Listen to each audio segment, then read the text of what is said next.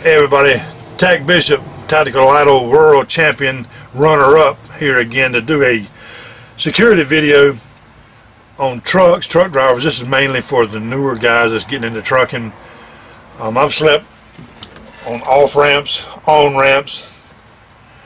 I slept in the Detroit area. I can't remember the name of the truck stop up there, but it's no joke. Slept at the Walt Whitman in Philadelphia. If anybody's ever been in that area, that ain't nowhere you really want to stay.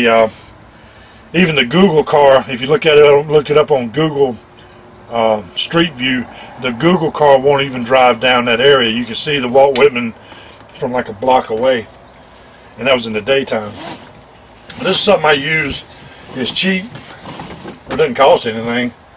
But you pull your seatbelt all the way down and wrap it around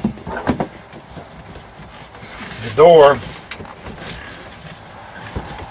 as many times as you need to make this tight.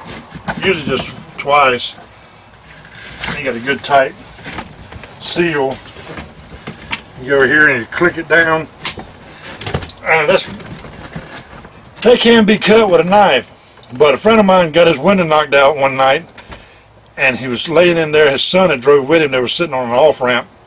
They knocked his window out, unlocked the door. He came in on him, and luckily he was able to get him back out without any trouble.